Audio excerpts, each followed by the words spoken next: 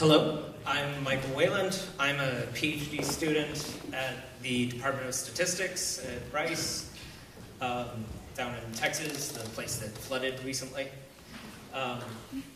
This is just it's not even so much a talk, it's sort of a talk about a talk on how to do hidden Markov models with Stan. So let's get into it.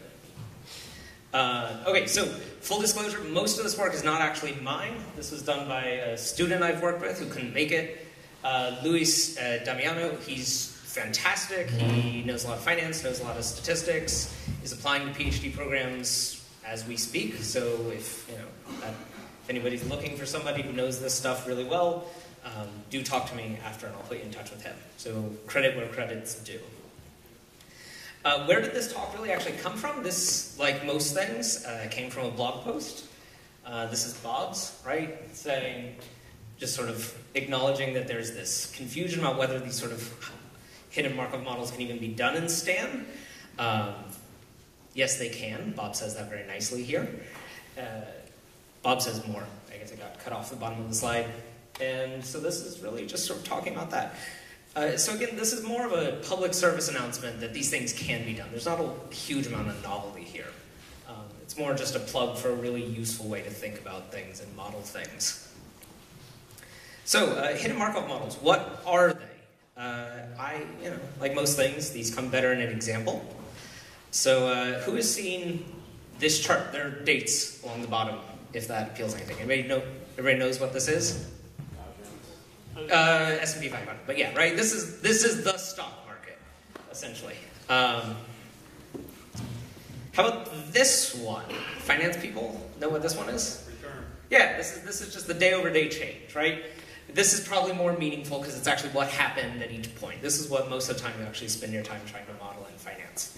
How about this one? Recession, right? So what is this? This is the NBER recession indicator. This is basically a bunch of economists get together in a room and they think really, really hard and they say there was a recession 4 years ago. Glad to have told you that. Because, economists. Are there economists here? I'm really sorry. Sorry. Anyways, but this is what they do. And this is, you can quibble with the dates, but this is essentially kind of what we think. And what do you notice if you look at this chart? Okay, the colors actually kind of capture something, right? If you look at any of those pinkish red zones, they're broadly a lot more wobbly, right? There's a lot more going on there. And that's this idea that if you know the stock market, it goes up really slowly and it goes down really quickly. And that's essentially what the sort of dynamics you see here. So you could build these really complicated models that try to capture this sort of behavior, and trust me, economists do. But there's an easier way to talk about, and that's just to build two simpler models. And then, stitch them together somehow. So this talk is really about that stitching process. Okay, so this is about as mathy as I'm going to be, the next two slides. So what is a hidden Markov model? It's a way of trying to capture complex dynamics, mostly, with some sort of simpler underlying structure. Suppose we have something we observe. Doesn't matter what it is, but it's complicated. We can build a complex model, but again, that's hard. So what do? We assume there's something else. We assume that there is some unobserved thing. I'm going to call it X. The thing I see is Y, but the letters don't really matter. And that's really where the structure is, right? There are arrows connecting these, right? So the things that we actually observe don't directly impact each other. They're sort of moderated by something else, some unobserved state. And this, because we don't actually see it, we kind of get to make it up, we can impose arguably unrealistic, certainly simple dynamics on it. You can call it Markovian, right? And Markov processes are incredibly well understood. They're powerful. We like to chain them together in this room. And that was a joke. It's just one process, but yeah. But, we can work with them really, really well. Formally, the math looks like this. And what's really the key, it's this sort of just mathematical sweet spot between tractability and simplicity coming from this Markov assumption, and then really good expressive power and interpretation, as you'll see in a minute, coming from this sort of fact that we get to see a function of it. And when you say a function of something, that can be really, really general. And what's important is, even though the underlying thing is simple, what you observe doesn't have to be so simple. It doesn't have to be Markovian. And of course, you can always stick these in sort of more complex models. And this is really why they're such a good tool. One example from sort of my own world that I really like, this is my office mate's most recent paper. This is a brain, this is sort of a neurological task. And what they do is they stick somebody in a machine and say, look at this wall. And sometimes we're going to put a picture of a cat on it, and sometimes we're not. And the idea is that your brain is going to evolve, and it's going to do a bunch of stuff. We know a lot about how brains work. But ultimately, there will be sort of two states of dynamics. Your brain when it thinks about cats, and otherwise. And because people are slow and they get bored, there's not exactly a one-to-one mapping between cat seeing and cat thinking. So what you can infer here, you actually sort of get these two states probabilistically. What is the probability that you're correctly thinking about a cat then versus you're thinking about something else? So these are two states. You can see, it tracks the reality. Are you actually being shown a cat pretty well? And you actually observe sort of two different functional networks in a brain. And these are indicative of different thought processes. So it's just a really cool sort of building block. And it's just this tiny little part, right? This is the hidden Markov model that picks a different distribution over the space of graphs that is an inverse covariance for a multinormal that gets wrapped up with brain stuff, right? It's this very small part, but it's incredibly expressive. It captures this whole idea of paying attention and getting distracted. So what is Bayesian inference, right? Bayesian inference is really easy. I'm putting that in quotes, right? You just write down a prior and a likelihood. Stan happens by like waking Michael Betancourt up and making him do a bunch of math for you in the middle of the night. And then you get to do posterior inference, and it's super easy. This is not necessarily true, right? Difficulty here is in the likelihood. You actually get, right, there's that X process. So there's a bunch of things, you don't see any of them. They're typically categorical, which is kind of iffy. These models, they're really nice, but the likelihood is this awful, like, integral over product terribleness. And in general, they're really hard to work with.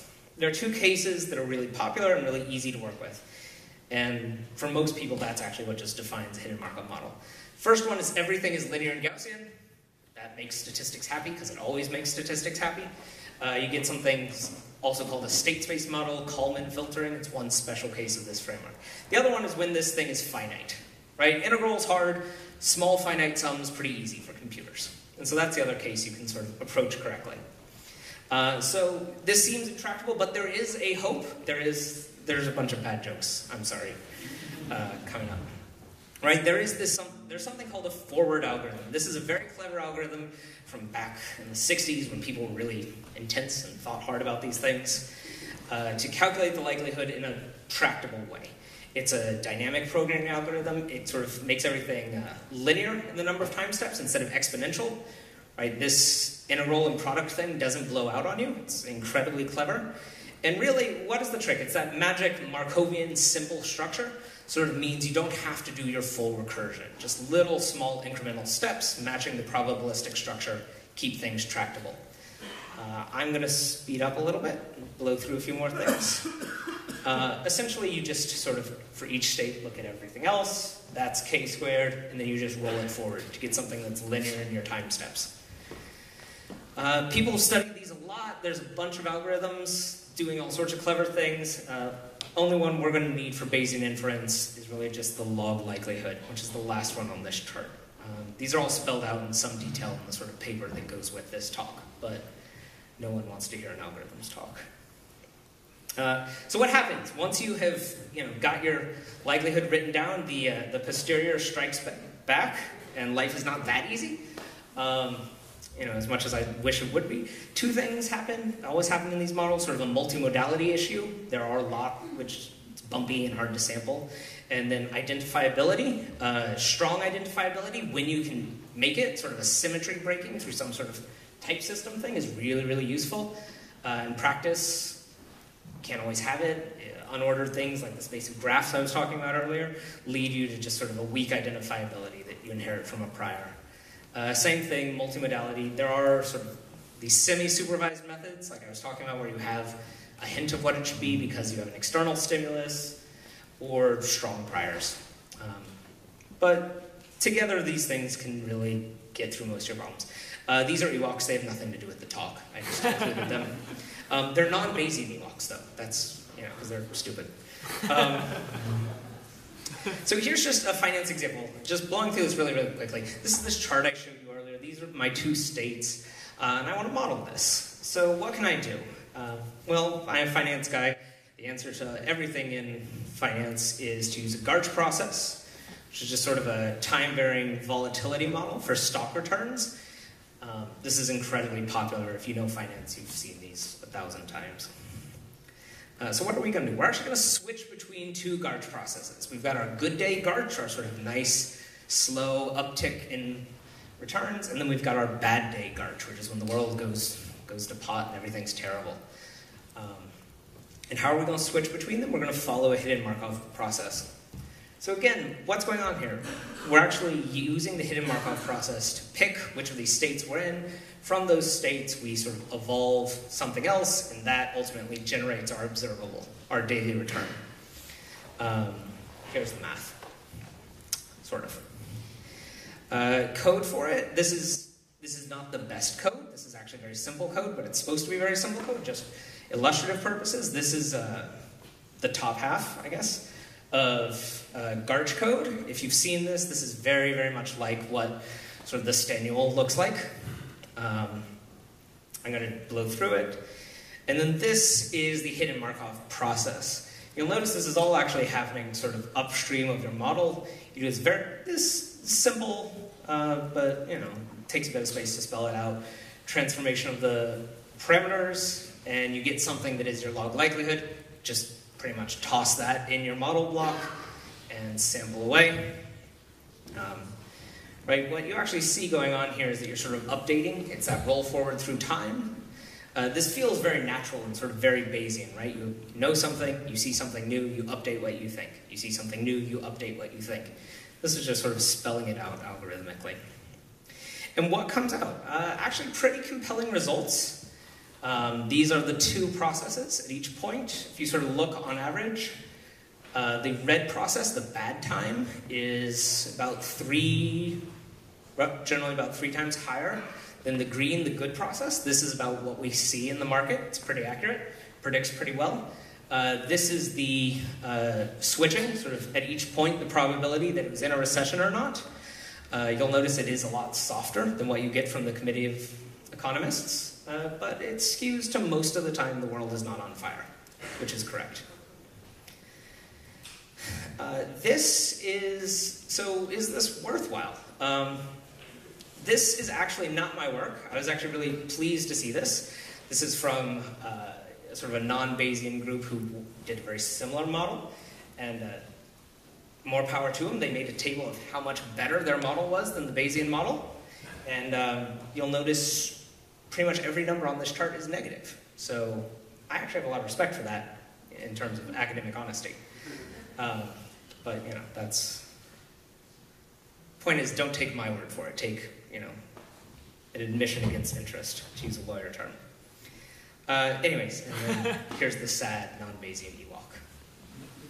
So I think I'm right under time. Funding, NSF, Google funded me, Google funded Luis, and really all power to the Stan manual that spells all this stuff out really nicely and should be absolutely your first stop in using these structures if they're at all of interest to you. Thank you.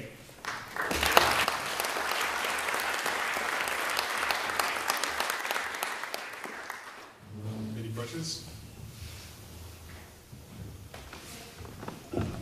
Uh-oh. Let's not see the same hands all the time. Does anybody else want to go? So yeah, I wrote most of the HMM stuff because I used to do natural language processing. I've used them in a lot of examples, though, where you don't have the normality assumption. So I was wondering why you thought that was important? So, I mean, it is not important for the finite state case, right? It's just when you have that god-awful likelihood, which is somewhere in here. This thing, right? There are two ways to make this tractable. Either stick a lot of linear Gaussians in here, And that gives you sort of very classic Kalman filtering stuff, or make it finite, right? It's an either or. But if you have nonlinearity and really big stuff, you need, you have no chance of exact tractability. You've got to go like the linear Kalman filter, or the local stuff, or like the approximate stuff, right? There's a ton of these. But like, if you want exact inference, I guess you've got to have one or the other. Well, I mean, you can do the MCMC without exact inference. So, like, one of the things I fit is like the movement HMMs, where the output's two variables. One's a circular statistic, one's a positive constrained variable. Neither of them are normal, right? It fits fine under simulated data, real data. Yeah, but right, you do it. You are taking that like, is that I'm done? No, keep going. Okay, right, yeah, absolutely, and approximations can work really, really well. And there's a well, I mean, this is only an approximation in the sense of MCMC. Right, it's not, you're writing down the actual log density for the model. Right, so you can't marginalize it all out like in a Kalman filter. Yes, okay. Right, so we can't do it super efficiently, we have to do it with MCMC in the end, but it's not an approximation in another sense. Okay. But anyway, maybe we can take this offline. Yeah, let's do it. Offline. Anything else? Hit me up after if you want to talk more about this stuff. I think it's good, or if you want to hire Luis, because he's excellent. I just wanted to ask about the multimodality problem. I didn't catch how you solved that. Essentially, it's not quite label switching, but it's something close to it. Right? If you have these states that you truly know nothing about and have no reason to favor one or the other, you can swap them back and forth. So that's actually the identifiability problem, but a weaker version of that is modality. Right? You can switch some of the labels in part of it, and it's going to look very, very much the same. Does that make sense? It's multimodal posteriors in any sense of the way. Not in the linear Gaussian case, again, not in any sort of like special case. But broadly, just any other time you have a multimodal posterior, because there's some lack of informativeness, you've got to put priors on it to make it sample decently. Essentially, just if you have a hump of sort of probability mass here, a small hump all the way over here, it's really, really hard to get over here. Right? And that's going to mess up sampling in various ways. So that's just multimodality in general. And that just comes from the fact that there's so many swappable components to these models. Anyone else?